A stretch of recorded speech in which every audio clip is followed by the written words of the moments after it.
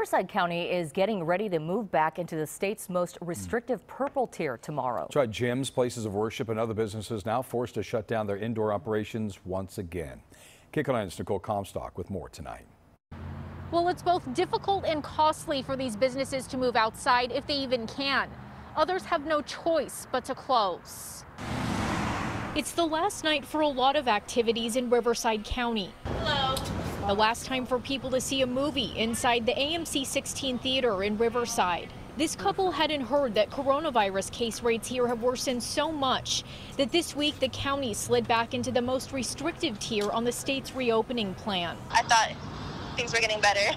Ordering movie theaters, restaurants, gyms, and churches to move outside or shut down again by Friday at noon for at least 3 weeks. Are you glad now that you came tonight to see it?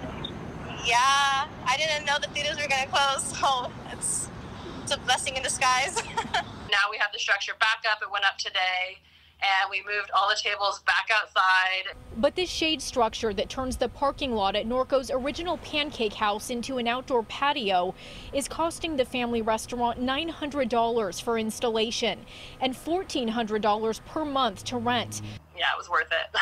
Owner Megan Kikugawa tried other solutions the last time they were forced to stop serving people inside, but says intense wind here kept blowing their easy-ups away. It's been really complicated, very confusing. Obviously, business suffered a lot when we went to takeout only. She's hoping they'll be able to move back inside soon and that her loyal customers who had meals outside in 105-degree heat this summer will still be hungry this weekend. Unfortunately, that's when we might have the first rain of the season. Hopefully, we're just crossing our fingers for no rain this weekend, but that's all we can really do at this point. Riverside County says it wants to get back to the red tier as soon as possible.